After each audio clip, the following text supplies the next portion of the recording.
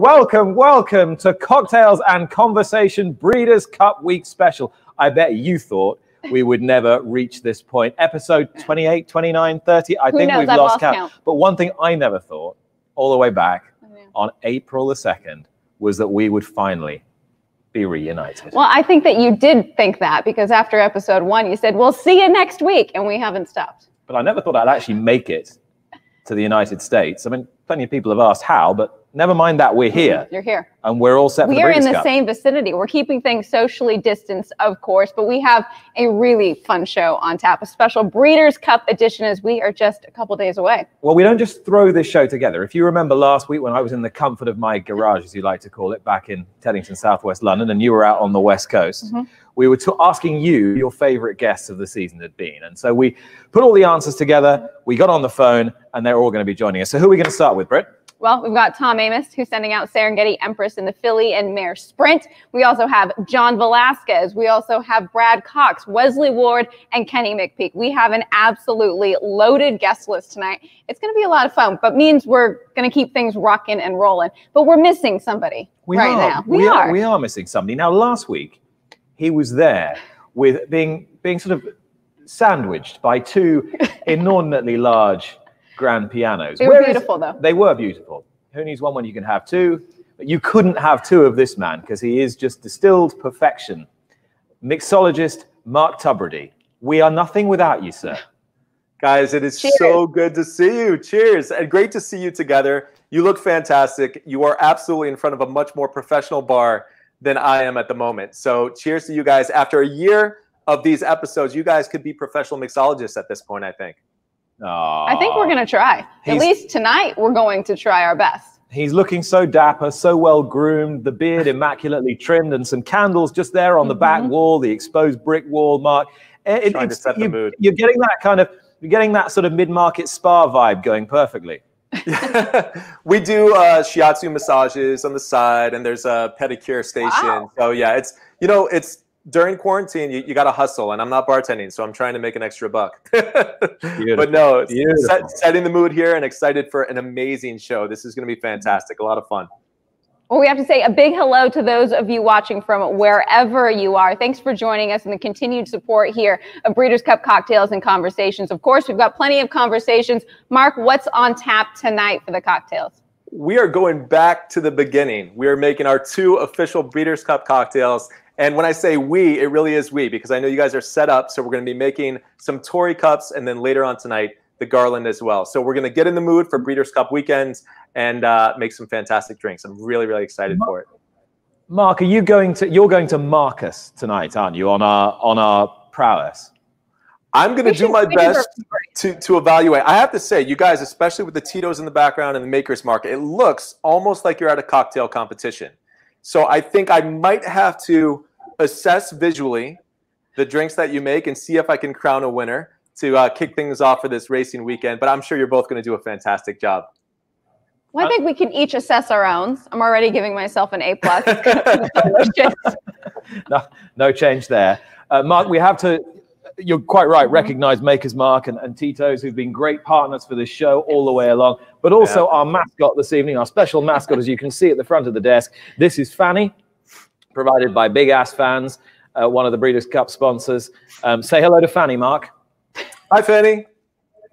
There we are. Fanny's looking wonderful there. But the biggest difference, of course, about this year's Breeders' Cup is the lack of fans. And we know how much we miss them. And that is why this has been started to really connect with the fans. But we have so many ways which people can get involved and excited in this year's Breeders' Cup. Have you tried out the photo filter? No. Well, you should. Okay. Head on over to Instagram. You can get that photo filter, or breederscup.com/photo filter. Is that you? Wow. That is not me, but I really love that hat. Nick is about to bring out the picture from the magazine, I think. No. It's gorgeous. See, this is the big thing, is you want to enjoy the Breeders' Cup as if you were with there. So why not get dressed up, make a few cocktails with us, and then, of course, take a photo. #MyBreeders' Cup, and we'll get that trending. Hey, listen, Brittany, all our favorites are with us this evening. Jennifer Pinkerton-Cook. Good evening. Confession, it's late. We've already made the first drink. Julie Dodson-Forrest is in. Tito's is my favorite vodka. She says, Roberto Costa's in. Saludos desde Uruguay. It's like Invasor all over again. 2006. Annie Matheson, cheers. Dorian Dickinson's in. Glad we're getting the redo on the Torrie Cup and the Garland. Mary Jane McKittrick is in the house as well. Mikhail Latas-Wisniewski, all the easily pronounceable names. Julie Ingalls here, Jeff Hall. The whole gang. The whole gang is here. It's just a family, isn't it, Brit? It does. I wish we could all be together. It is a celebration.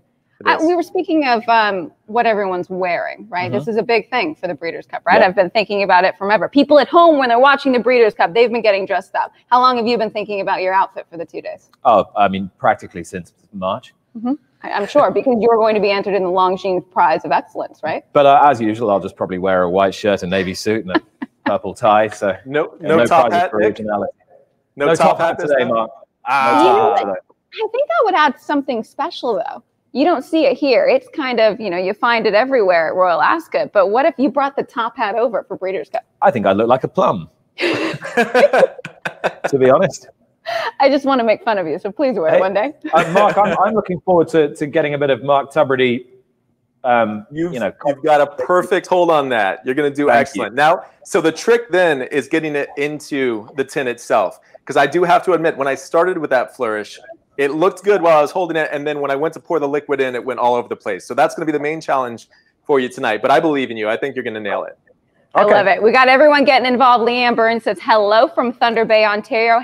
# Breeders' Cup at home. And just one more note on that Longines Prize of Excellence, because there is something on the line there. Get dressed up, # BC20 in style. You want to post your photo of your race day look using # MyBreeders' and you could enter to win a chance for a beautiful Longines timepiece. Do you have your Longines timepiece on?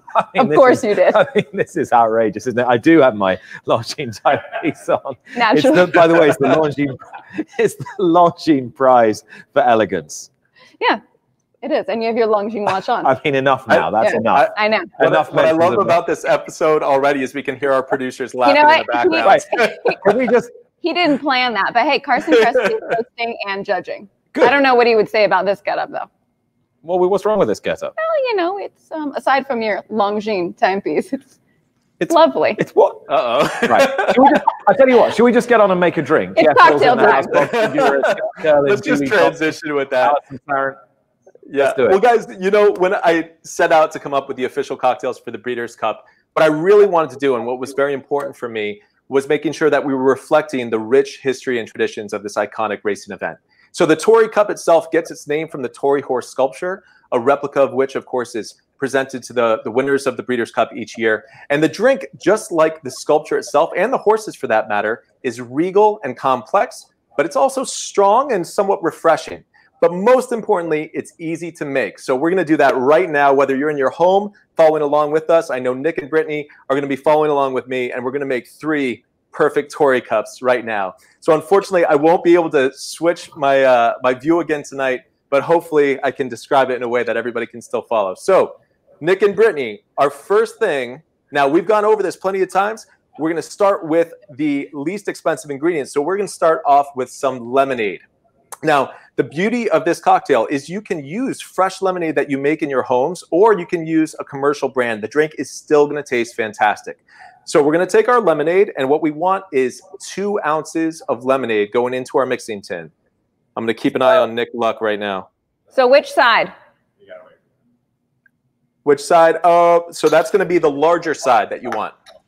The larger side, if that's a standard measuring tool, that's going to be maybe 1.5 ounces or 2 ounces. So I would say fill it up all the way. You should be good. That's looking good. All right. So that's our 2 parts of lemonade. 2 ounces, yeah? 2 ounces. You got it. Or what would that be? 60 milliliters, Nick? In which pot am I putting it in? The big one or the small one? You're going to put it in the small one. That's a good question. Shoot. Okay. That's okay. I mean, it works either way, but it was a beautiful flourish. Yeah, when you see me at the end, when I let's kick on. We've got a lot of guests tonight. Okay, let's do it. All right, guys. So we're gonna do our orange juice. We are gonna do 1.5 ounces of orange juice. Now, keep in mind this cocktail is only 4 ingredients, so really nice and simple. Brittany's getting it everywhere. I know. That's part of the learning process. It happens to me too sometimes. So after that, we're going to follow it with the complexity, part of the complexity of our cocktail here, which comes from sweet vermouth. I've spoken about it in the past. It's a fortified, aromatized wine that delivers all these beautiful spice and caramel notes. So we're going to want 3/4 of an ounce of sweet vermouth. So you're probably going to flip that jigger over to the small side and fill that up 3/4 of the way. Oh, my flourish is not looking so. It's okay. I'm telling you, I was doing the same thing when I started with that. Great. Got it. How's it looking, Nick? Great. I think you have me beat on that one. So, of course, we love our Maker's Mark. I have learned so many great bourbon cocktails over the course of Cocktails and Conversations. A lot of them I knew beforehand, but I've even discovered new ones while we did our 20+ episodes. So Maker's Mark works fantastic in each and every one. We are going to do 1.5 ounces of our Maker's Mark bourbon. So you're going to flip it back to the large side. Okay. It's going to be pretty much all the way to the top, 1.5 ounces. So it's all about balance in this cocktail. Only 4 ingredients, but the flourish is getting better. It's getting better. With the right balance, with the right harmony, this cocktail comes together perfectly. So now I'm looking forward to seeing some really good shaking. Let's fill our cocktail glasses, our mixing tins up with ice. All the way up. All the way up, yep. All right, now this is the part where we would typically read off some extensive stats, and then my arms would start to hurt and the shaking tin would get nice and cold. But you guys are going to feel some of that energy this time. So we'll feel your pain. Yeah, I tried to choose a different word. Sometimes it is a little painful. But what we want to do now, we want to take that larger tin and you want to put it on top at an angle on top of the small tin. And you want to give it a nice little hit on the top because that's going to create that vacuum seal. You really want that vacuum seal so that you don't splash it. But now when we shake, turn it upside down. You want the small side up and facing you so that if the seal does break. Are you sure you don't want me to do it this way, just in case?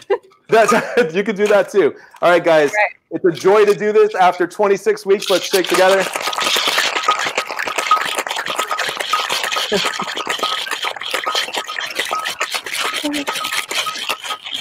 Beautiful. What is that?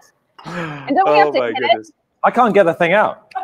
Yeah, so now you have to hit basically at the point that the 2 tins come together, and that's going to break the seal, and then you'll be able to take it off. I've taken it off. Yeah. Look at that. Yeah.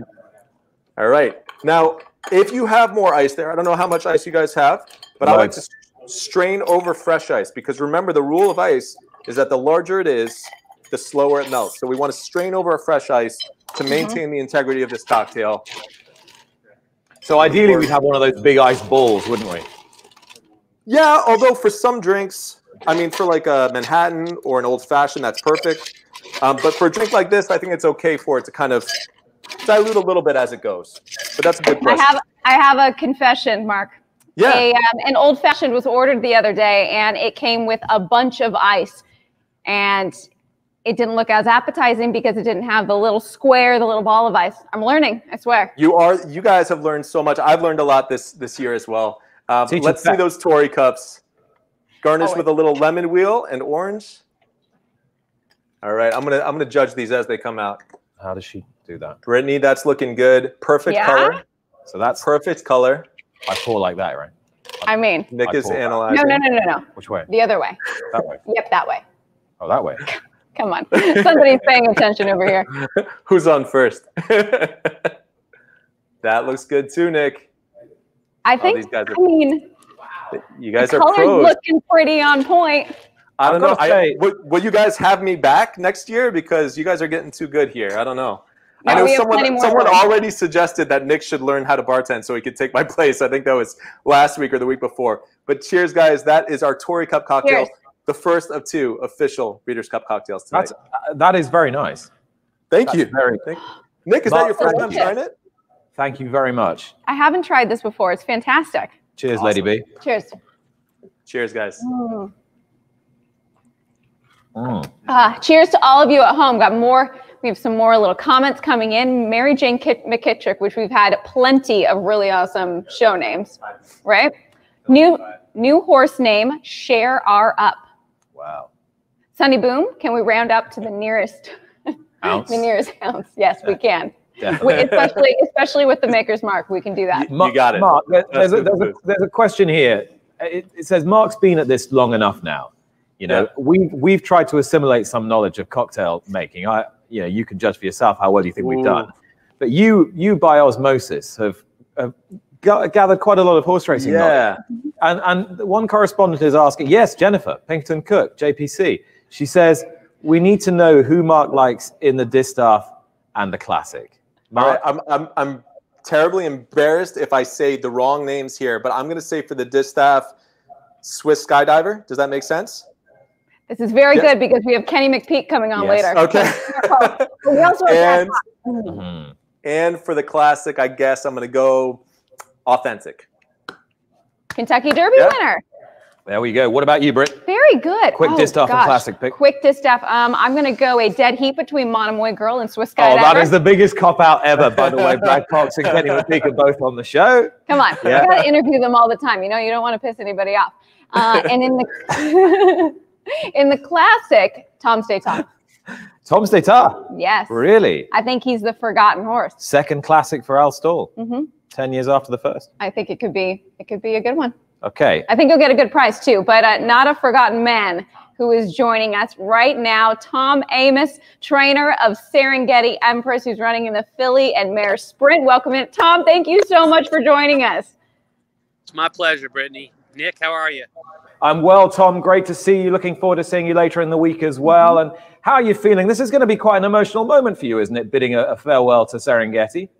Yeah, I just drove over to Lexington this evening, and I was by myself and had a little quiet time. I thought a lot about it, and thought a lot about what she's meant to me. And you know, irregardless of how she runs Saturday, and just to put it on the record, I think she's going to run great.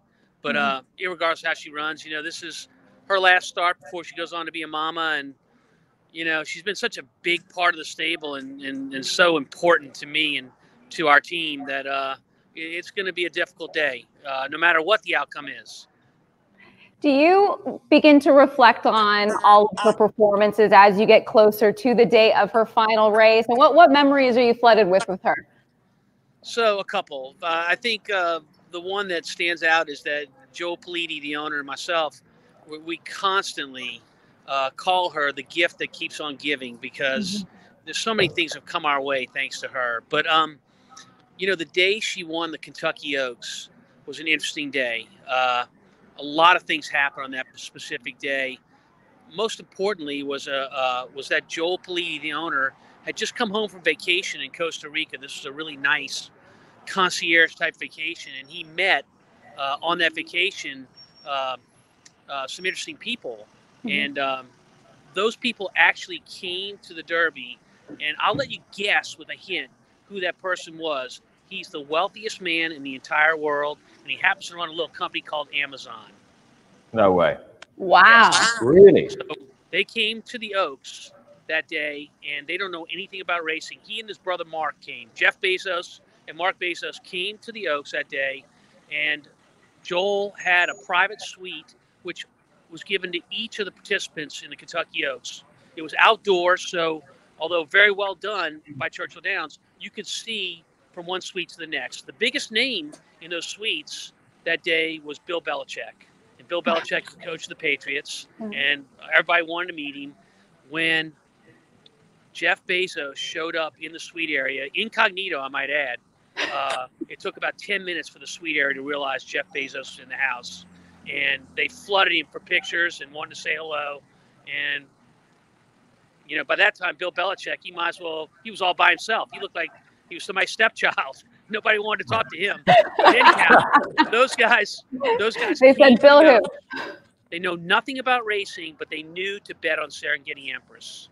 And so, as you guys know, for the Oaks, it's about 45 minutes between races by that time at Churchill Downs. It takes a long time. If you're doing TV, I don't even want to know how you're filling it in. But so we're in the paddock quite a while, and Serengeti Empress is 27-1 going into the Oaks. When we left the paddock, she's 17-1. So she's dropped 10 points on a big day of racing with a lot of betting. And I'm thinking to myself, this Jeff Bezos guy, he got me.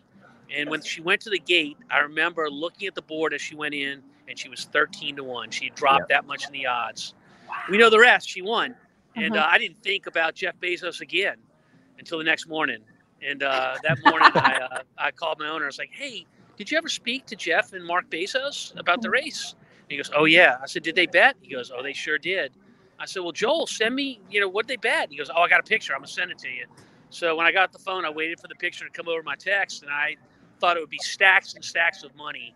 But each of them just had their hand, and the money was in a fan, and they'd each bet $100 to win. That's all they bet.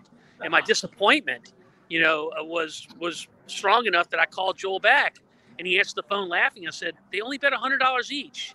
And his response to me is what horse racing is all about. He said, Tom, you would have thought they had robbed a bank. They were so excited.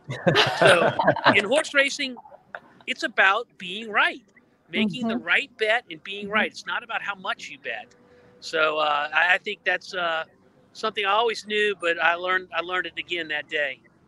That's such a great story. If it's a $2 win wager, a $100 win wager, or you're making thousands of dollars, it is the matter that you're right. You're coming home and you have something to cheer for. We don't want to take you for too long, Tom. I know you've got a very busy week, but you were mentioning the owner, Joel, and he had said that they're not going to sell Serengeti Empress because she's a part of the family. So they're keeping her. Can you just tell us what this might mean to them and the entire family in her final race?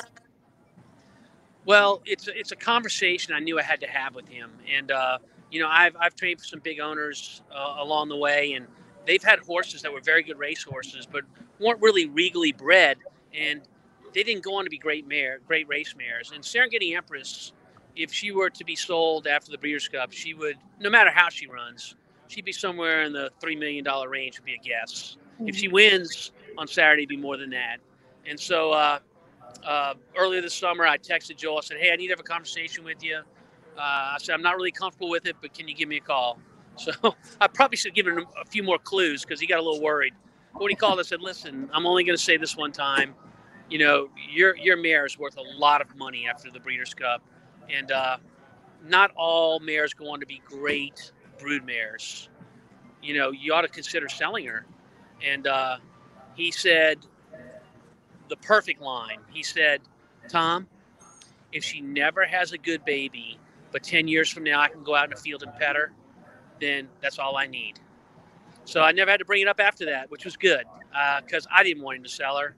That would be really difficult. So he's a great owner. He loves horse racing. He knows horse racing, and his appreciation and love for this filly is just like mine. It's not parallel to anything I can put into words, really. But for people that know horses and love horses, they know what I'm talking about.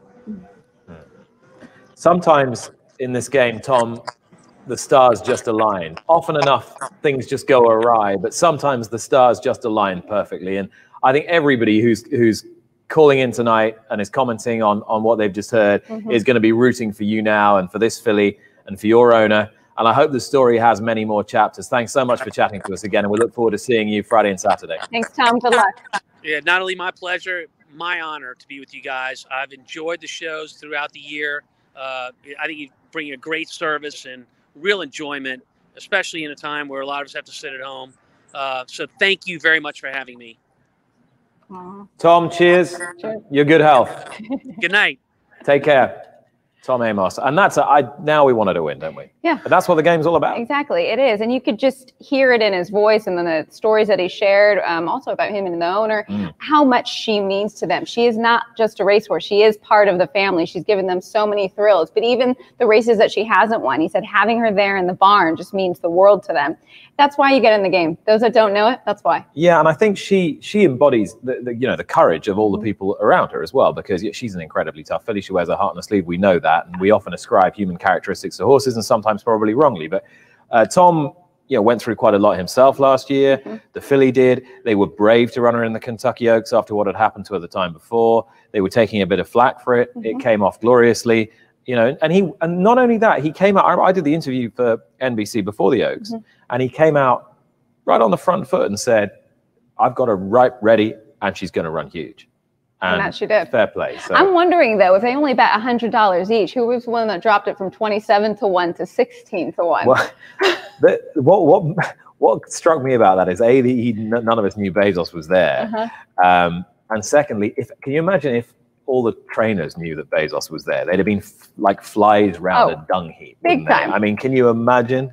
If they, can you imagine all those trainers? That comparison. But hey, along with the love for the horses, this is what makes the sport so much fun. And we would talk about how sports betting has gotten really big across the nation and around the world. But with horse racing, you get 2 minutes, 2 minutes at most, and you can find out whether or not you've won. Yeah. So for all of our viewers, we're really testing their knowledge, right, on whether or not they can wager on these races and win. How do you wager?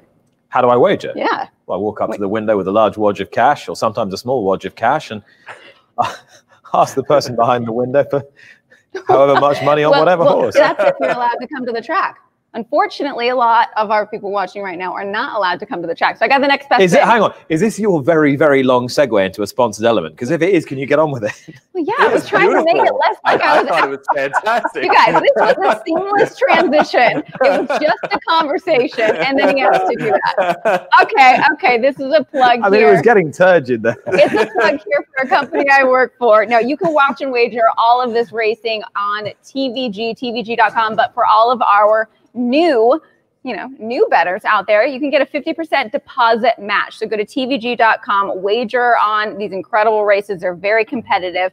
50% match on your first deposit up to $250. And hey, I recognize that horse right there. I think that's Champagne Room. It is, big girl. Yeah, she is a big girl. Tell me about the FanDuel contest. Well, we have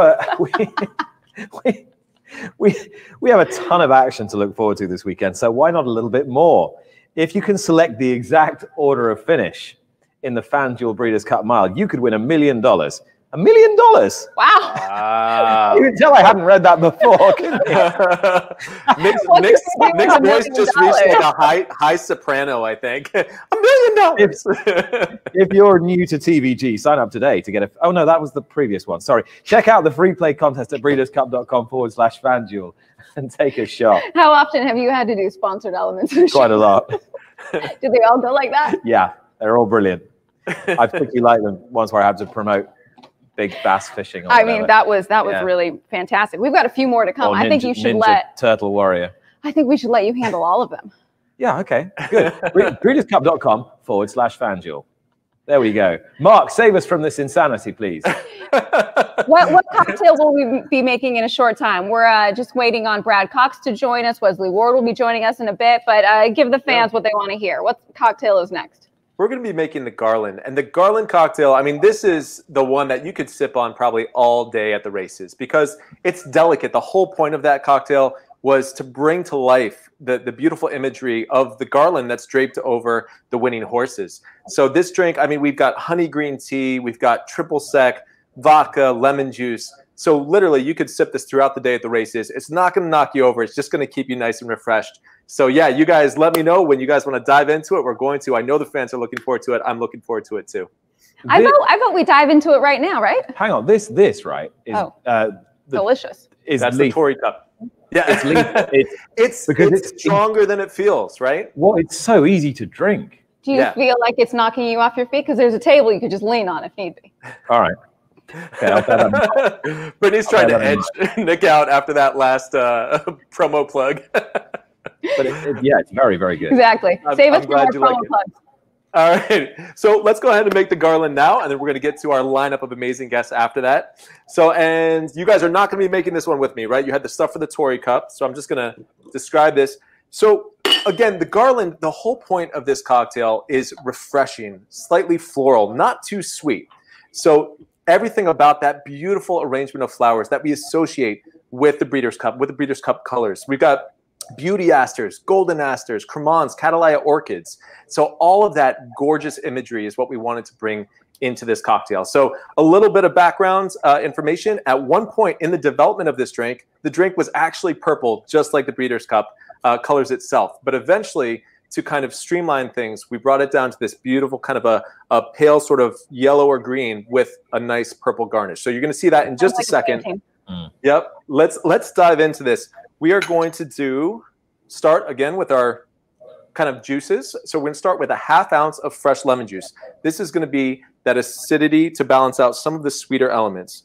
And I know I've said it so many times, but when it comes to citrus juices, fresh is best. It's a simple thing, but it's going to make your cocktails that much better. All right. I'm practicing my flourish. And now we're going to move on to our honey green tea. So I know this sounds maybe a little complicated, but there are some great brands out there that make it very easy on you. Pure Leaf makes a variety of honey green tea, as well as Honest Tea. So you can find most of those in your local grocery store. I've even seen them at a Staples one time. So you have a lot of options to get those ingredients. And again, that's the point of these cocktails. They're accessible. They're easy to make. They're something that you can participate in yourselves. So we are going to do, now we did 1/2 ounce of the lemon juice. We're going to do 1 ounce of our honey green tea. And you're going to see that the proportions on this cocktail are very, very easy. Essentially what we're doing is a 1/2 part of the lemon juice and then 1 part of everything else. So very, very simple, easy to remember. We're going to move on to our triple sec. Triple sec is that fantastic orange liqueur. We know it in sidecars and margaritas. It provides that beautiful kind of subtle orange citrus background. And Cointreau is a fantastic high-end brand. So this is going to take our cocktail to the next level. But any type of triple sec will work well in this cocktail. So again, we're going to do 1 ounce, keeping that easy ratio going, 1/2 part lemon to 1 part everything else. And finally, make a massive picture of this. Yeah. Dorian Dickinson says, Britt, you're coming from behind. With my flourish. And that you may overtake me at the finish line. Yep. But you know what, that's a great point as well. These cocktails can be made in pitchers. They're easy to batch. They're easy to scale upwards. So like any other race day drink, they have to be scalable for thousands of people, although right now we're doing it for small groups in our homes. But very easy to prep ahead of time. You can do it for your friends and your family while you're watching the Breeders' Cup this weekend. So finally, our Tito's handmade vodka. The most important part. The most important part. We have seen so many great vodka recipes throughout this show. Some great variations on classics, maybe that originally had gin, but we saw how the vodka works perfectly in there, especially with a great quality vodka like Tito's. So 1 ounce of Tito's going in, just like the Torrie Cup. This is a 4-ingredient cocktail, so easy to remember. The ingredients are easy to get, and we're going to give this a good shake. I'm going to miss not shaking it with you guys this time because you did a fantastic job. Well, should we just shake along just to make you feel better? I think that you should name all of the starters that Wesley Ward has because it's quite a few this Breeders' Cup. It is. Let's do it. Shake away. All right, we're going to welcome him in very shortly, Mark. Let's shake him. Because he said after the fight, the Manzinian pillow into the sunrise, Golden Cow, Gypsy King, Craig will bring the booze out of door, Campanelli, and next, here he is, ladies and gentlemen, Mr. Wesley Ward. There he is. What an entrance. Hey, Wesley. Look at that. What do you got tonight, Wes? That looks like a deep red. That's it. Cabernet? That's it. We're getting serious tonight. Northern California, or do you go, overseas? Where do you get your cabs? We get it from Napa. Oh, yeah. Napa. That is wine haven. All right, Mark, how delicious is that drink looking? It is looking fantastic. It's about to look a little bit better because we're going to give it a special Breeders' Cup garnish. Let's see if you can see it. I know I don't have my other view. A nice purple orchid. Beautiful. Look, that is stunning. A beautiful, refreshing cocktail. Again, you can have a few of these on race day. It's not going to knock you out. Just going to keep you nice and cool while you're watching the fantastic races. So cheers, guys. That's our second cocktail, the Garland. Cheers. Mark, thank you very much. Wesley, welcome. A home game again. A home game for you here at Keeneland. How does it feel to have Breeders' Cup back home? Oh, we got the bottle. Hang You're on, going to show it off? Hang on, guys. Ah, look at that. Hang on. What do we got? Dariush. Oh, wow. You play big. You play very big. No messing around. What did you think he was going to produce? I expected that, to be honest. Okay. Okay, back to your question. Sorry. Home game. Home game, yeah. How does that feel? Great. We're here. We got the home court advantage, you'd hope, anyways. But we're all excited. Hey, the funny thing that struck me, we were just chatting about this at lunch today. The beginning of the year, you were saying you had some nice 2-year-olds. And we were thinking, well, are they quite as nice as he said? Has he really got it? And suddenly, you bowl up in a Breeders' Cup race, and I think you had 11 pre-entries in that juvenile turf sprint, which must be some kind of a record. Is it something to do with just the way the season's been and the weird year that we've had, that they've kind of slightly come on us a little bit late? No, I just think that I've got a lot of turf sprinters, and there's very few turf sprint stakes, and mine were kind of ready to go, and they all ended up sound, and we're here, and so we put them in, and we were hoping we could get some in, and we did. At the beginning of the year, compared to now, did the horse, the 2-year-old that you thought was going to be the best at the time, or excel, or the most precocious, has that changed, or has it stayed the same?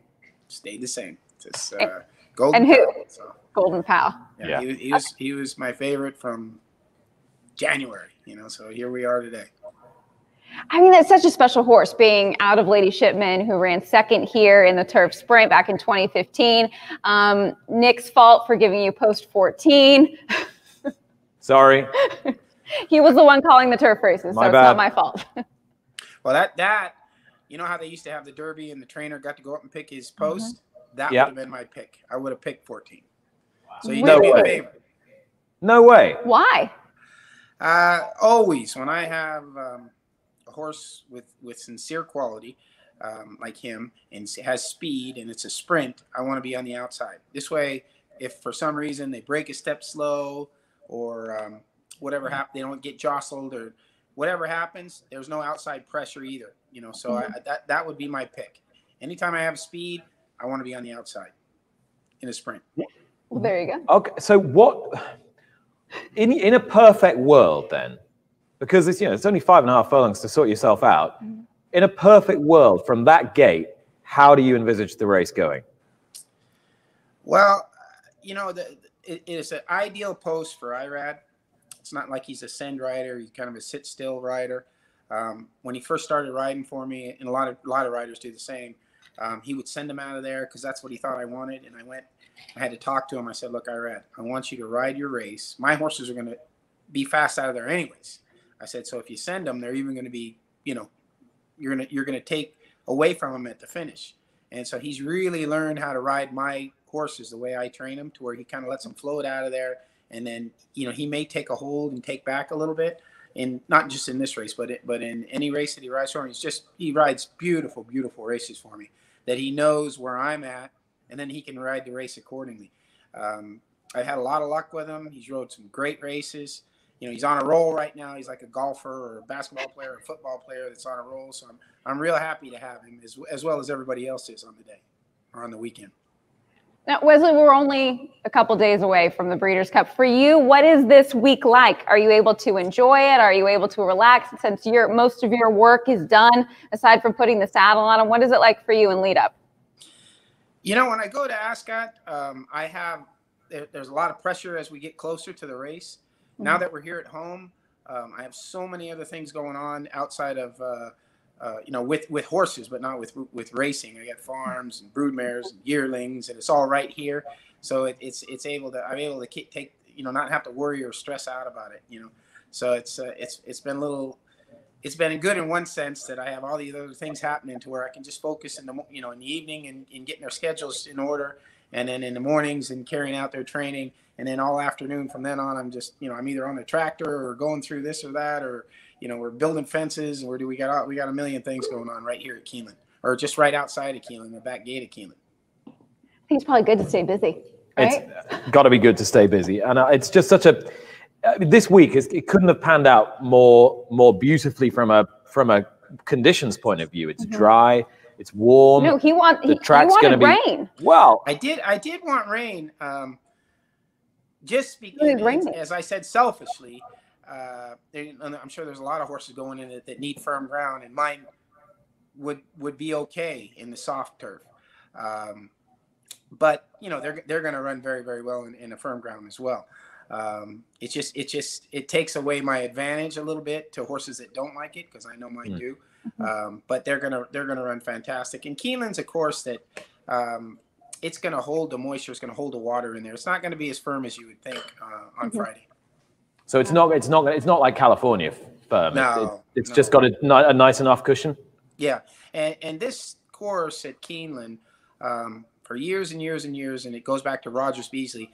I went to him, and I started going there and had a little success. And I said, and we were having to ship to other tracks, like Arlington opened it up first for me to where my winners at Keeneland, I took them to Arlington. I worked them on the grass over there. Chris Polson and all of the management over there were really, really kind of helped me out for me to breeze them on the grass there. And then the first year we actually went to River Downs. They opened up the turf for me there. And when I went to Rogers and I said, look, Rogers, I know your meet's over, but can you please do me a huge favor? Instead of me shipping to all these different places, can I just try these 2-year-olds that I'm going to take over to Ascot, and instead of having to ship, hundreds of miles, can I do it right here at Keeneland? And what I found is the 2-year-olds that like the turf down at Florida, which is a real hard, firm turf course, and it looked like they liked it. When I breezed them at Keeneland, I breezed them. One would just outwork the other by 3 or 4 lengths, which I thought going into the work, they'd be equal. It's a course that really favors the Europeans coming over. It's a sand-based course, and I've had a lot of horses that have run at Keeneland, and I'm based here, and that would win graded stakes at Santa Anita, Shrinking Violet being one. She won a couple of big races in California, and every time she ran here, she didn't run any good. She couldn't get a hold of that course. It's a funny course here. Wesley, I want to talk about Campanelle. Yeah. Because I wanted to talk about Frankie. There we go. Well, I want to talk about Frankie a little bit because I spoke with him today. He was going to come on, but he said he's just a bit tired. He wants to get his rest, and he's got to get up early tomorrow morning. He feels that Campanelle is his best chance of a winner, and she does look a bit of a superstar. How's she training?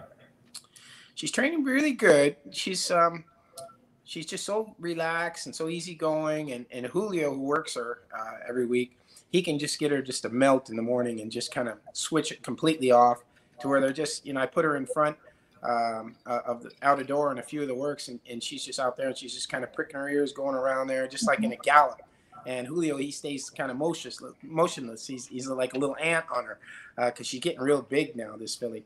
And when, I'm watching the work, and she's just so relaxed out there, and I get off, and I said, Julio, I said, what do you think? He says, oh, Wesley, he says, I got off. He said, I just moved my pinky. He said, she'd be gone. So it's always good to hear him have that insight because he knows more than anybody, as he did with Lady Aurelia and all my other horses. I love it. You have a very busy day on Friday. Hopefully you can be celebrating afterwards and celebrating all day Saturday. Wesley, thanks for the time. You took us to the barn last time you were on the show with us, which was truly amazing. Now those horses are coming straight out from the barn onto the track here for the Breeders' Cup. So, hey, good luck with all of your runners. Too many to name here. Well, I'm glad we had this a little later than the last time, because the last time we started a little early and you got me drunk, Brittany. So he said that to me, and I said, "Yeah, you're welcome." Obviously, it was all our fault, That's it. Because Oh, are they on yet? Are you speaking of which, look who it is. Don't let Wesley leave. What is he? Is Wesley get back on? You got a better name on the other line. I know, I like it. Hey. We did this at Saratoga. So here's my gang tonight. It's okay in the house. Wesley. Hey, Wesley. Can you see everybody? Oh, we can. Yeah. So Wesley's. I'm gonna tell you what kind of great guy he is. I can't remember. I won a race or he won a race, but we ran into him at Jack Fry's in Louisville. This is my wife Sherry right here. Best decision I ever made. And he sends over the best bottle of wine that they got. Yeah, Wesley was so nice. And I owe him one, actually. I owe him one. I'll take it. Yeah, I know you like good reds. I know you like good reds. Good luck this weekend, bro. You too, buddy. Yeah, it'll be a lot of fun. Here's Bing Bush. He's got a couple of smoking old fashions. Smoking old fashions. Mark has made that before. Well, it wasn't an old fashioned. Christian Erickson, his wife Florian. As you can tell, really stressed. We're really worried. It's a diet stress. Yeah, I still have to be at Keeneland early in the morning, but all the hard work's done, and Wesley probably tell you this. All the workouts are over, and now you're just trying to get them up to the race and make sure everybody's eating good. So no rocket science from here, and we're very fortunate to be in these kind of races. So we're going to take advantage of that, and hopefully everything goes good. Very good.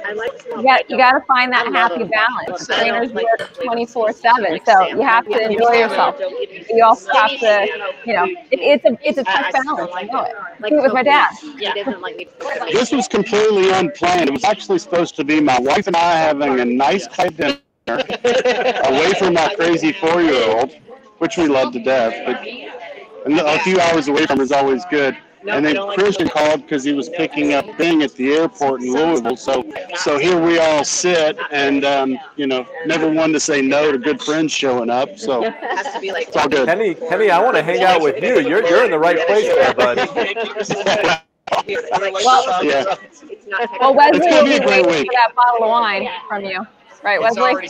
That's it. Well, I can tell you one thing, like Kenny and I've talked to Kenny about this before. I think it was River Down or somewhere where we got started, but I was in Yakima Meadows, and this evening, my buddy came into town. He's my feed man, Devin Owen from California, and I remember I used to have to duck the feed man when he would come around at the end of the month. So that was pressure.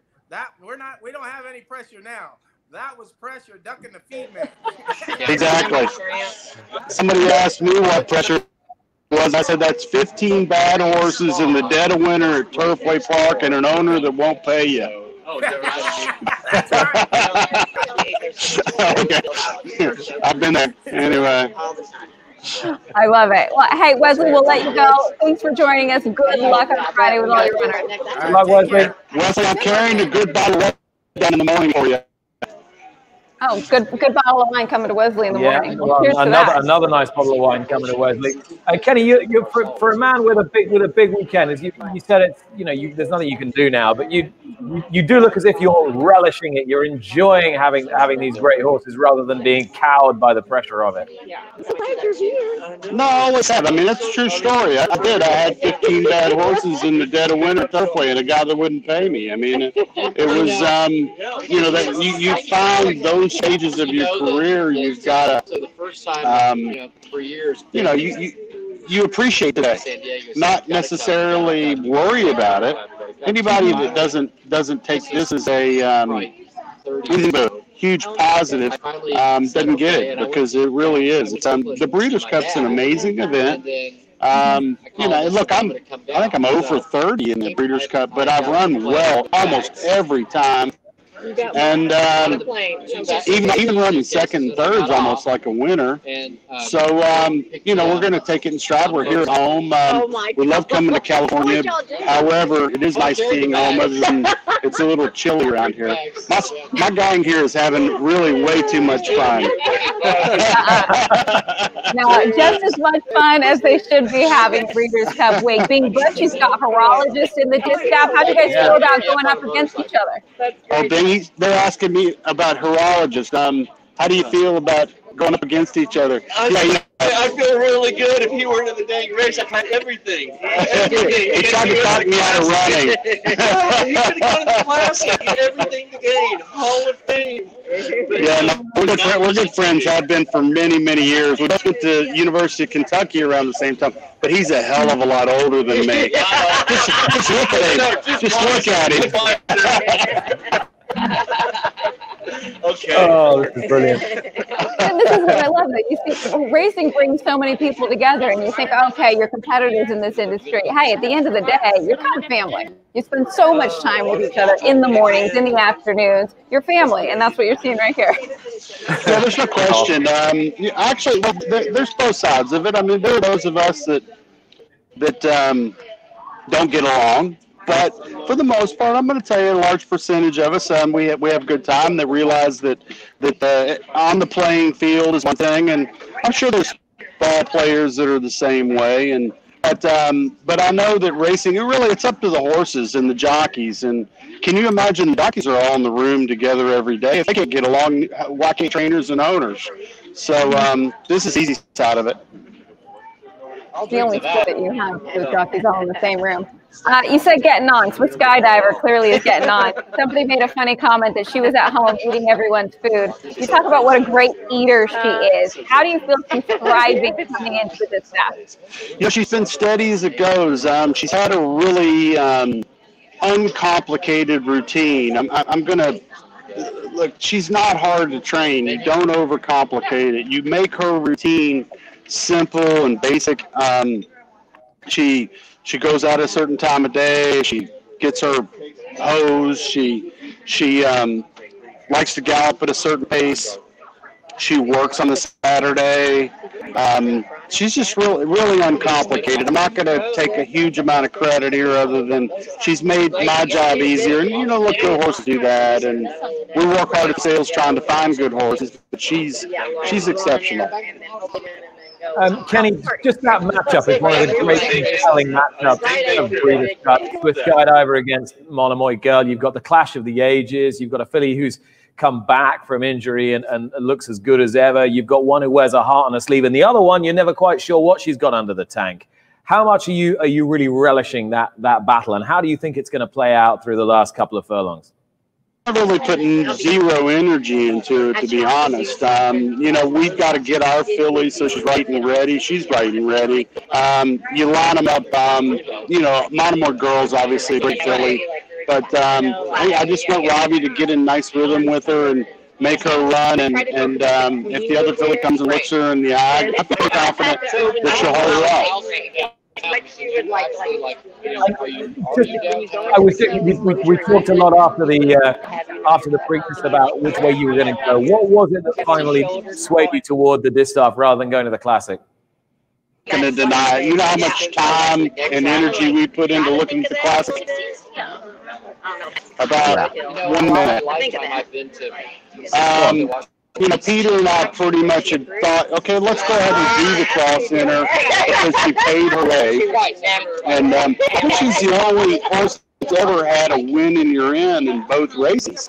I mean, maybe I'm wrong, but I don't think any horse has ever had a win in your end in both races. So we took advantage of that, and we got a quick peek at them.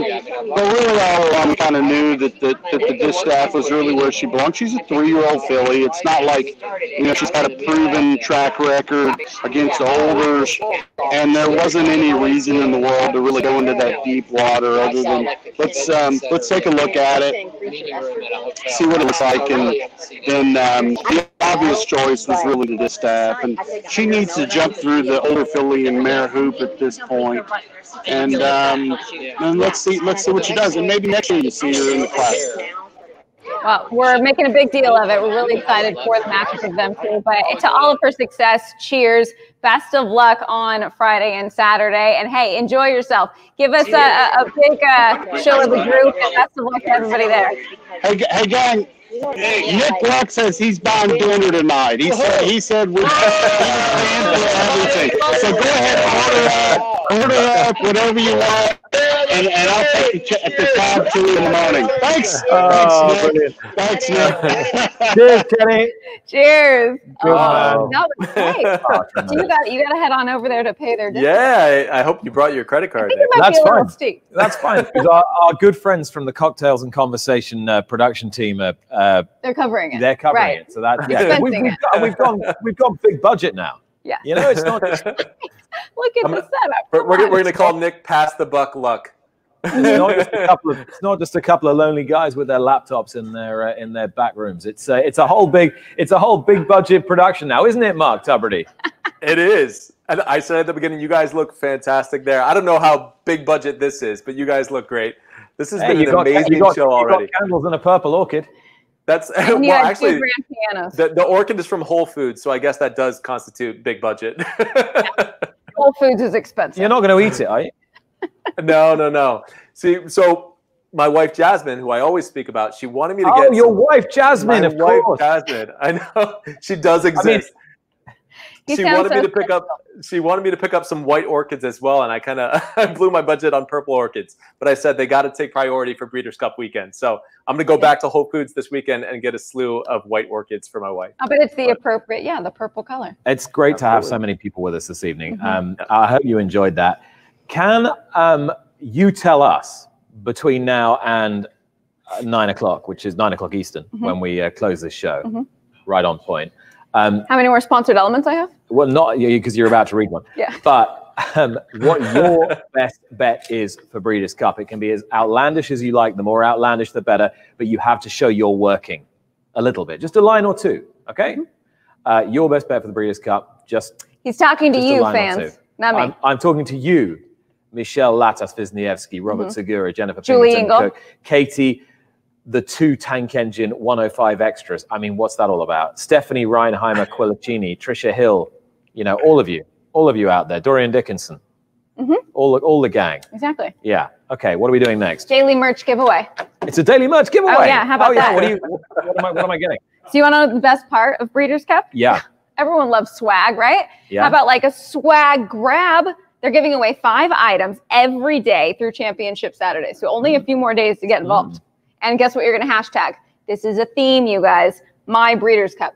Hashtag My Breeders' Cup. Play the My Breeders' Cup scratch off. Didn't you love those? Did you ever go to the gas station? Scratch card, yeah. Do they do this in England? They do scratch cards. Yeah, my good. mum loves a scratch card. To see if you are a lucky winner, go to www.breederscup.com. Do you like a scratch? Do you like scratch off? Do you like a scratch card? No, I never win. I love them because of that little moment of hope that you get in the 1 minute before you actually scratch everything off. Like it's this little glimmer. It never really pans out, but fills your day with that little bit of hope. There you go. A little bit of hope. That's what we all need. And that's what we tried to give you when we started this show back in April. Stephanie says, Alexandra, I saw her this morning. She doesn't look like a sprinter, does she? But she's a fine filly. I mean, this is what I love about deep closers. It's just that thrilling finish. Are they going to get there? Are they going to get up in time? And she tends to. Her Jaipur win last out was one of the most invigorating adrenaline rush performances I've seen in some time, but we haven't seen her since. Nope. So can she produce that again against the Euros? I think she's got a shot. We shall see. She has a flourish of a turn of foot.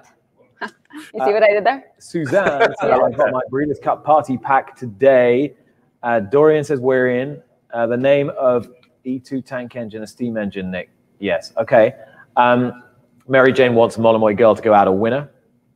Her heart belongs to Tis the Law in the Breeders' Cup. I have a question for you. Go on. Monomoy Girl. Yeah. She is in the sale coming up the day after the Breeders' Cup.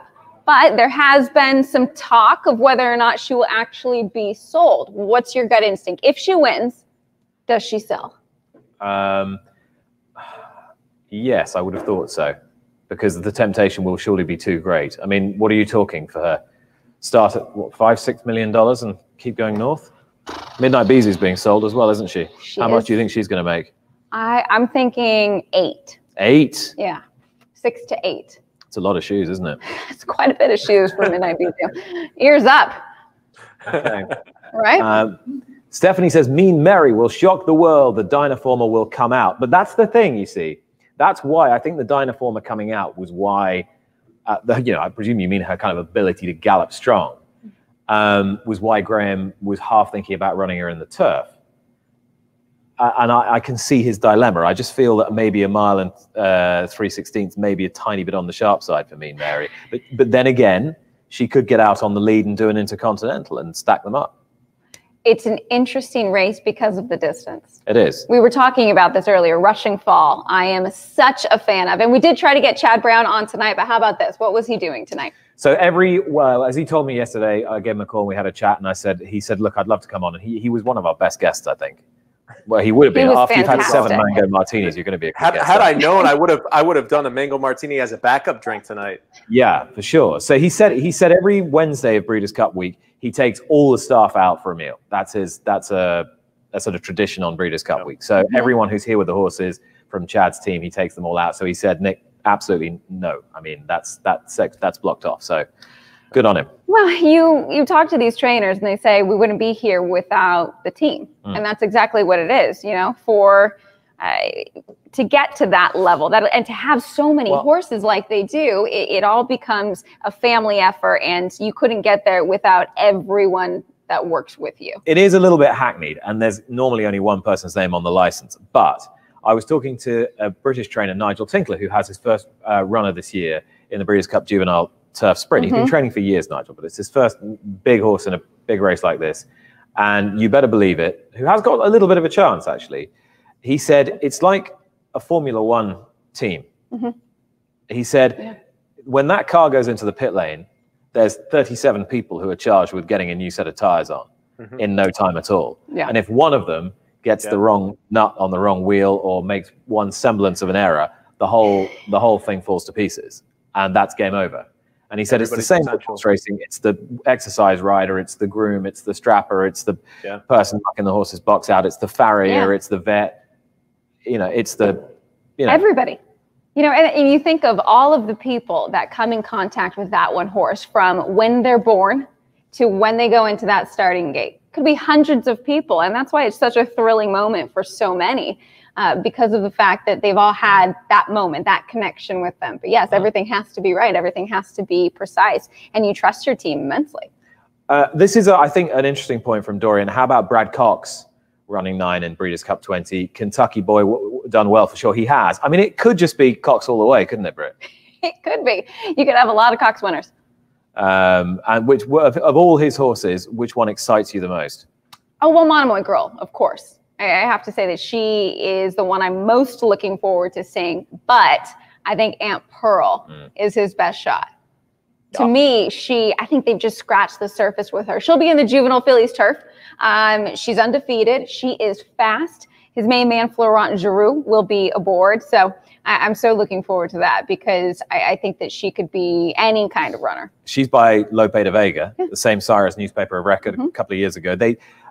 These American trainers now just sourcing their raw materials from the major sales in Europe. They're getting the best horses, but because the money's better here, they're coming over, they're spending the money as yearlings, they're bringing the horses back here. And I think those matchups in the turf races are going to be so much more fiercely contested over the next few years, because of Chad, because of Brad Cox, because of those trainers who are buying the raw materials from the best European sales. Well, it's exciting to see really turf racing grow in the States. I mean, I think it's most people think of dirt racing when you think of America, but our turf racing is getting stronger and stronger. So that's what I love to see. Are you ready for another promo? I'm ready for another. Is it good? Is it a good one? Do you want me to do it? Do you want me to do it? Yeah, I can do it. I would love for you to do it. Would you like me to read it in the style of anyone in particular? Anything in particular? Oh, could you do? Oh, that's a good one. Do you do a Michael Caine? My thrill to have Lexus as a partner for the 2020 event. I can't really do Michael Caine. Lexus provided a fleet, Mark. Did you know this, that Lexus has provided a fleet of luxury vehicles for owners, trainers, breeders, and partners to get to and from the track this week? Lexus has also sponsored one of the coolest ways to watch Breeders' Cup 20. This is what you want to listen up and watch for. The Jockey Cam, presented by Lexus. Experience the thrill of riding a Breeders' Cup race live via the Jockey Cam, presented by Lexus, available in the Breeders' Cup app. And of course, this being cocktails and conversation, Lexus would like to remind you to drink responsibly and never drink and drive. Cheers. Absolutely. Absolutely. Can't really cheers at that point. And Victor Espinoza in town to ride Princess Noor, the undefeated filly in the Juvenile Fillies. Cheers. That was wonderful. Thank you so much. Yeah. Well done. No, I don't think we can. Cheers to you. You've got a fan. It says, Stephanie says, Nick is so well versed internationally. What is his favorite race to watch? The Breeders' Cup Classic. Why? It just never lets you down. It never lets you down, or very rarely anyway. Okay, maybe 1 in 12 is a bit, but it just, and sometimes, so not every edition of the Breeders' Cup can be a great edition. Otherwise, the great editions wouldn't be great. But sometimes you can get through 13 races and you're sort of thinking, well, what was my highlight? And the Classic will just lift the whole occasion. So then what do you make of this Classic? I think it's fantastic. What do you at home make of this Classic? The depth of it is wonderful. And I think Tiz the Law is going to win, and win well. I'd rather he was posted. There's an audience. We have a small audience here. We have a very, very small audience. They are socially distanced. Yeah. Okay. Tiz the Law. Bounces back. Like every needy DJ we need a small group of people making a lot of noise in the background. No, I have to say, can we have a moment? I know, and if you can tell, we are having slight trouble getting some of our guests. It is a Wednesday night. You know, they're out to dinner. As we saw, we understand. But a big thank you to a lot of people who have made this show possible. The entire Grand Slam social team. They are behind the scenes, just working wonders. Tonight, producer is Molly McGill. So a big thank you to her. She's prepping for her wedding. So, you know, it's not like she doesn't have anything else to do. When's the wedding? A couple of weeks. Next weekend. Next weekend. Yeah. Next weekend. Next weekend. Oh. And the entire Breeders' Cup team. But we got a special guest jumping in that we were just talking about. Look at that. We say about how the Breeders' Cup Classic can lift you. Well, it surely did last time it was at Keeneland, didn't it, Brittany? Well, that it did. 2015 American Pharoah. He wrapped up his Triple Crown season with a win in the Breeders' Cup Classic, a Grand Slam, they entitle it. Victor, just take us back to that day, because you rode him with so much confidence. Hi, guys. Yep. Hi, Victor. How are you? Oh, we're good. It's all about confidence, and it's all about what do I have in the race. And I remember when I rode American Pharoah, I was not even like crossing in my mind that horse he was gonna lose. I mean, I had so much confidence in him that even if he has small things that go wrong, he still can win. That's how good he was. And for me as a jockey, that's, you know, when I have a confidence in a horse that I ride, then everything goes right.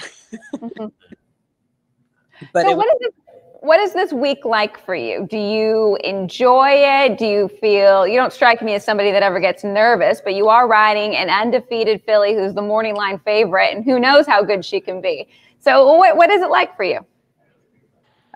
It's fun. Actually, when I talk to others, the other connections from this filly, they're all like, you know, nervous, and they ask so many questions, right? And for me, it's exciting because that's this is all about when it comes to the big races. You know, nervous, it's a good thing because it's exciting. And for me, it's fun to hear all this, the connections, how nervous they are going to the race. But for me, it kind of like got me more focused and excited to get to that point and just to put a good show and trying to figure out what's the best way and what's the best thing to do for the horse that I ride to do his best in the race, to perform the best on that day, on that race. And especially right now in the Breeders' Cup, which is almost getting closer and closer minute by minute.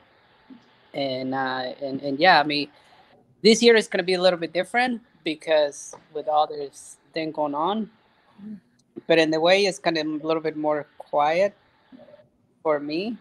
And you know, I just flew here in Lexington yesterday, and it's just I'm staying at a friend's house, and it's just relaxing and having fun in here. It looks gorgeous wherever you're at. It does. And quite relaxing. yeah, it is. It's quite nice over here. I feel like I'm living the dream in Kentucky. I mean, I pretty much went to my friend Mike Bill. He took me for a ride in a helicopter, a whole, you know, around Lexington, and we're just having fun here in the house and get ready for Friday. I'm pleased that you're being kept in the style to which you're accustomed, Victor. I'd expect nothing less. I wanted to ask, because you've ridden some truly great horses, and you can look this year, and we'll talk about Princess Nora in a minute, but I want your view on this year's Classic. It's a really deep lineup. You could give lots of horses a chance. If you could have the leg up on anything in that race, who would it be? Maximum Security. Really? Yeah. Really? Yeah. And why so? Because I just like the way he runs, and I just love the pose outside of him. that's how I think is how he performed the best when he's outside. He has, to me, that's just the best post position they ever have. So he can control the race, the whole race basically. And I noticed like last time when he ran, I was right next to him, and he was, I got right like next to him to the outside, and I kind of put a pressure on him, and he seems like he don't like that, and he really like struggled with some other horses outside of him, and that's what I like about him this time, because he's outside, has no pressure, and then he pretty much he can control the race. Outside post position. Yeah, outside post. He's being a little forgotten about because of the fact that he did not win last out, and Improbable beat him so easily. So it's interesting hearing a jockey's perspective from that point. And every horse is entitled to one bad run or one defeat. Not a bad run, but one defeat. Yeah, well, not in the case of Princess Noir. Not in the case of Princess Noir. What we don't know, Victor, is really how good she is, because she's been doing everything in hand and very impressively, but we don't really know the strength of what's been in behind her. Only you can really tell us what you felt. So how has she felt to you? She's incredible. I think I mean, all these races that I've been riding her, I just never let her run. I never really have to. It is always those moments that I want to just let her run it. I want to test her, see how good she is, but I never have that chance. So, but I'm ready this time. I'm excited for her because this time I want to just let her run. I mean, I want to go all in. I mean, I can't just save it for any other race. This is it, and it'd be interesting to see how good she is. But to me, I've been riding a lot of good horses, and I describe her like probably one of the best fillies that I ever rode. It's a big moment for the owner too, Mr. Zaydan. Can you tell us a little, and it's unfortunate because he did tweet earlier this week that he won't be able to make it out to the Breeders' Cup because he tested positive for COVID. He's feeling okay, but he won't be able to make it here. So I know what a massive disappointment that is for him, but can you just tell us, because you met through the California Chrome scene, what he's like and how big of a moment this is for him? Yeah, it's kind of bummer that he was really looking forward to come to the Breeders' Cup, and I've talked to him pretty much like twice a day.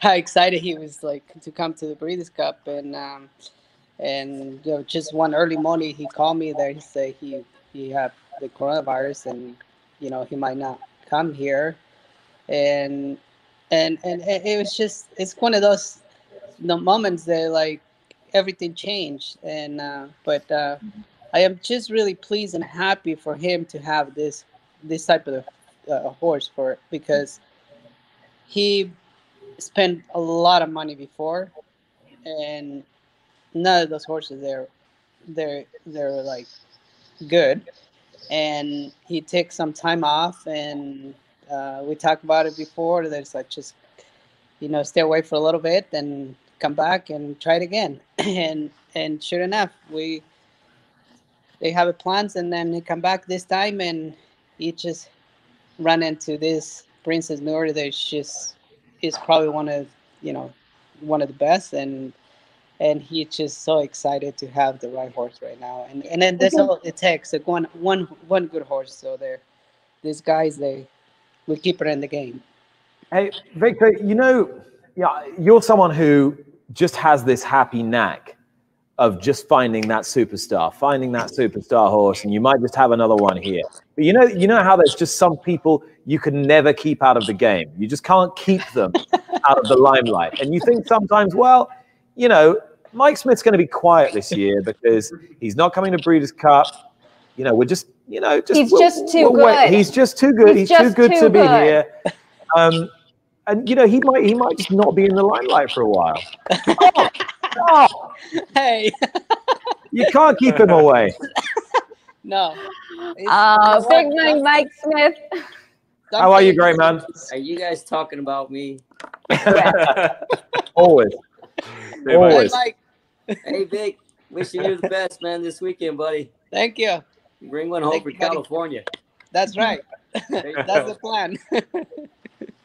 That's right. You know, in California, you could see, especially over this past year, I really think that what transpired bonded the jockeys at Santa Anita. I mean, Victor, Mike, can you talk a little bit about that and how you feel like the jocks room maybe got a little bit tighter through the entire pandemic this year?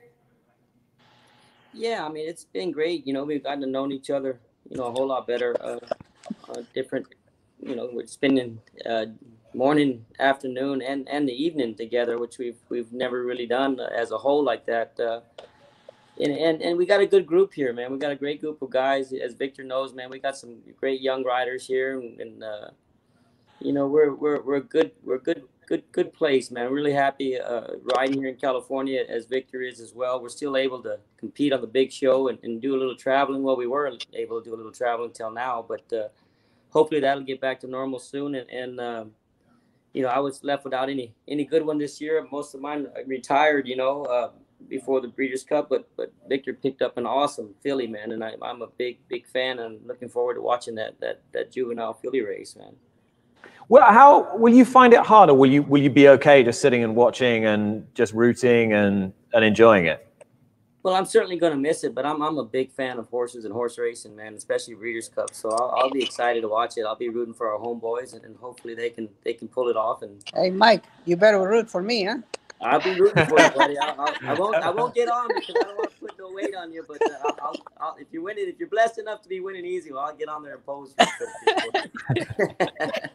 He's like, I'll ride her if you, for some reason, have a prior commitment.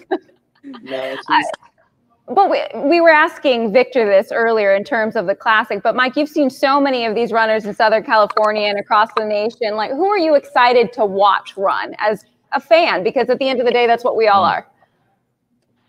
Well, I'm excited to watch each and every race, to be honest with you. I mean, there's some just unbelievable horses from all over the world in each and every race. So they're all wonderful to watch. That's the great thing about Breeders' Cup is each race is like the best of the best, I should say. So they're all going to be fun to watch. Of course, the Classic's always the one that we all want to see. Yeah, of course, and I love to see the Europeans on the turf a lot as well, and again the young fillies and colts that are the up and comers, you know. So they're all going to be fun to watch. But of course, the Classic's going to always be the one we always really put the 110% on as far as our focus. Mike, we asked Victor who he would ride if he had the pick of any horse in the Classic, and Victor said Maximum Security. Where would you be?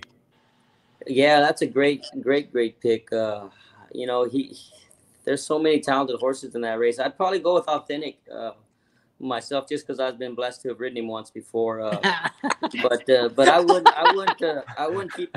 You know, a lot of people are a little bit down on Maximum Security because he got beat last time. But man, he's older. And he didn't even run that bad the other day. He didn't run his A race. So if he comes back and runs his A race, he's gonna be the horse to beat. Along with him, Probable's an out horse as well. Then you got to look for Tiz the Law. If he can work out a good trip from down on the inside, I look for him to come back and run big. But well. Mike, you can only ride one in that race. Well, I can ride all of them. I mean, you picked like 6. You can't ride all 6. Hey, Victor. Front runner. I don't have to pick one right now. I can just ride them all. You're seeing now why Mike Smith has had the career he's had. His diplomacy skills are as good as his talents. In the saddle. Top notch. Hey, Mike, I wanted to ask you and Victor. You raised an interesting point about Tiz the Law down toward the inside there. So, say you're riding Tiz the Law. What do you do? What's your game plan from that post? Me? Yeah.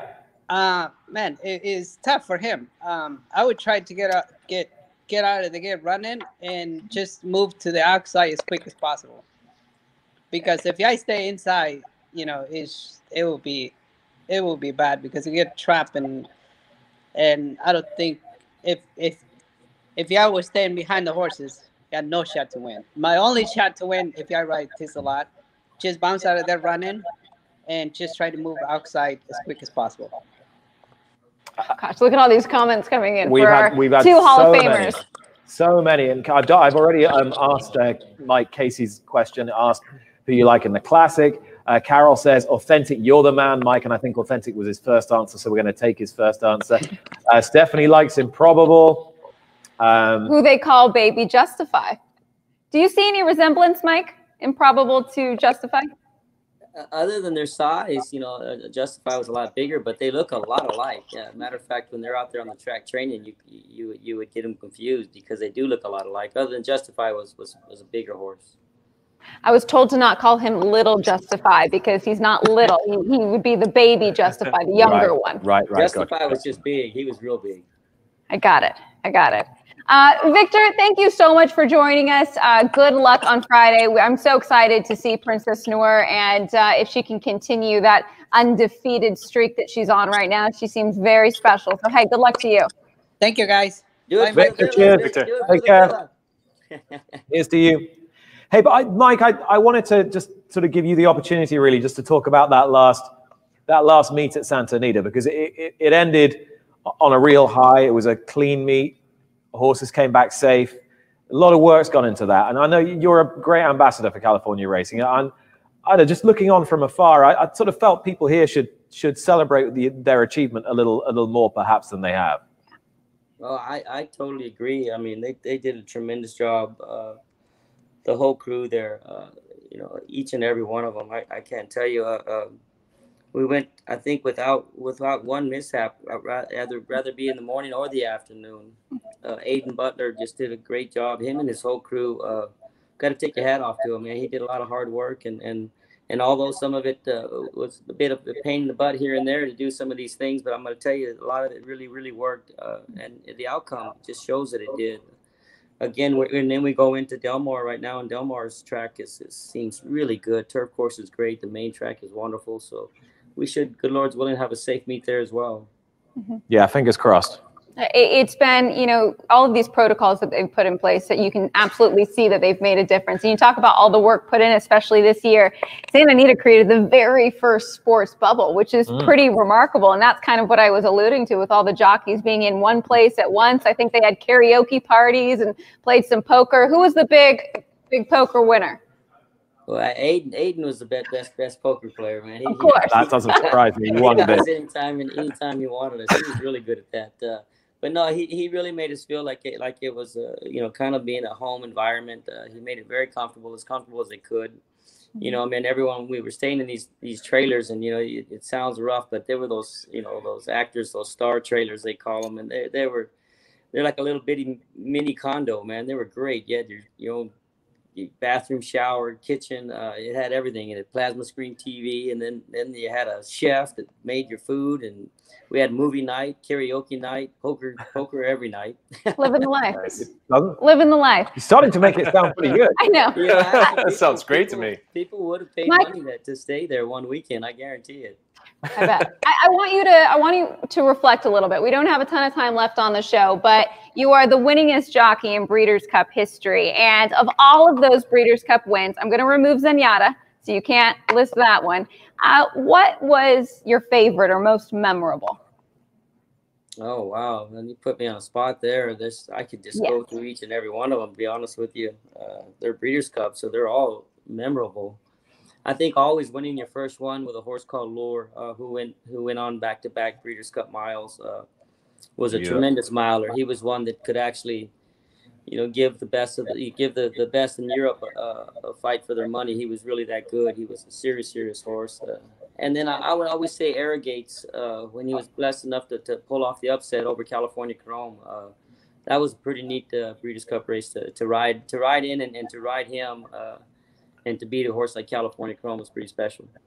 That was a great race to watch. I mean, that's what I mean about the Classic can really just, you know, an already great event can just be lifted. And there's something so atmospheric, especially when the light goes down a bit and you just get that gloaming, that dusk, that different light for the Classic, and the horses come out and the whole atmosphere of the place just lifts a shade. I know it'll be different this weekend, but we'll still maybe have 2,500, 3,000 people here, and you still feel that. Yeah. The better horses. It's just the whole occasion just moves into a different zone, Mike, doesn't it? It certainly does. You know, that's why you always got to say the Classic's really the one that everyone really comes to watch. Even all the people from that came in just for some say turf races, you know, from Europe and stuff. They all want to stick around and watch the Classic. It's a special race to watch.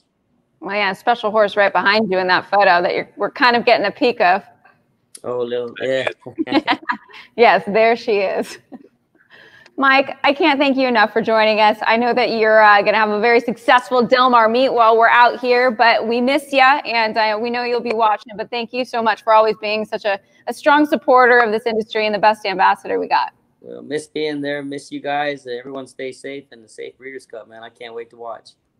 Top man. Thank you, Mike. Thanks, Mike. Cheers. God bless. I love how somebody was asking if he was going to be on the commentary, because Mike Smith is great on air, by the way. He is. We got a surprise. Oh, hey! There's our man, hopefully with a mango martini. No mango martinis here. I'm drinking Manhattans in Kentucky here. We'll take the Manhattan. Good choice. When you're in Lexington.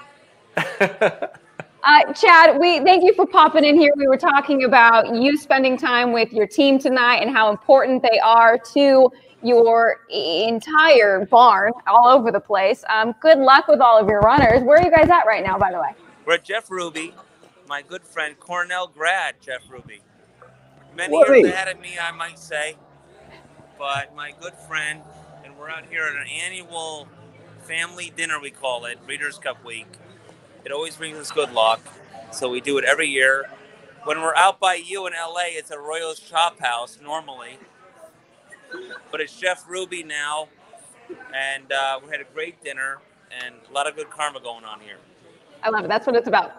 That's fabulous. And can you just like not wind down, but can you unwind a little bit in the evening and just like take everything out of your head and just enjoy and relax a little bit, and then Absolutely. just gear back in tomorrow morning? Yeah, we definitely can. We like to unwind a little bit, you know. Really, all the major work's done, right? All the works and the anxiety over the post positions and all that. So now you just have to unwind a little bit, right? And just have a lot of good karma going in there, a lot of positive, glass half full stuff going on. You can work out a good trip and hopefully win a couple races. How's your team feeling? I feel like every year that we go into the Breeders' Cup, we're expecting a Chad Brown winner. I'm not speaking for them. I just know how we're feeling right now. Yeah, confident. Are we chesty at all? I mean, you can't be, right? The Breeders' Cup. We're humble people. I mean, we're feeling pretty good, right? We did our jobs. Great crew, and win or lose, we know it's a tough event. If we could win one race, we'd be happy. And that's really the truth. Yeah. Yeah. And that's because he has so many runners. That one race, you begin to expect them a little bit, right? Do you begin to expect the win when you have so many runners and so many winners in the past? Yeah, you know, someone asked me that today. It's like, I don't know, expect is the right word, you know, but like, you go in there confident, thinking you have a good chance, we had success doing this, but we respect the process so much, we respect the Breeders' Cup so much. Really, if you could win one race, you'd be happy. And we've gone in there and won multiple races and been very grateful over it. But knowing how difficult it is to win a single race on this weekend, really we'd be happy to win one. Yeah. I mean, you've got loads and loads of good chances, but is there a horse that you think, so there isn't a horse, it doesn't seem to me, that sort of simply has to win? You know, it's not like there's not a sort of must-win horse amongst your group. Does that make sense? Yeah, and I apologize for the close-up of my ear here. No, I like it. I'm trying to hear you. I apologize about that, okay? It's a strangely attractive ear, I've got to say. No, it's not. It's a big ear, I've been told from a kid. But I'm going to say that, you know, as a trainer, right, you just go on, like, who's training the best, I think. So it's not so much on the odds or the handicapping as when you're watching the horses train going up into a race, who's training the best. And there's a handful of horses that really stick out that are just moving so well. Like if they're good enough or not, I'm not really sure. You know, I think like Rushing Fall and Sister Charlie are moving really well. Reinvestment Risk, he's got a tall order, but the horse is moving really well over the track. Like Dunbar Road is in a totally brutal race with two like monster horses, but she's like moving really well and training well, and Complexity's going to the races as one of the favorites, and I love the way he looks. So you have a lot of horses doing well, but you just, until you line up against everybody and see where you stack up, you just don't know. Yeah. Hey, Chad, good luck with all of your runners. As much as Nick wants to continue to look at your ear, we'll let you go. Thanks for having me. I feel a little naked on the mango martini here, but I was a little unprepared. Next time. Next time. Next season, we're going to double down on the mango martinis. You guys say bye. All right, we're ready. Thanks. Cheers, you guys. Good luck. Bye-bye. Cheers, Chad. Good luck. Thanks. We've had some fun surprises tonight. We've had some great surprises. How about that? We said we were not that. going to go over 9 o'clock, and we are right on the 9 dot. o'clock. How about that? Yeah, look at that. Still time for one surprise shot or shooter. What do you think, guys? MT, just of course. Not one back right now. Mm-hmm. No one back.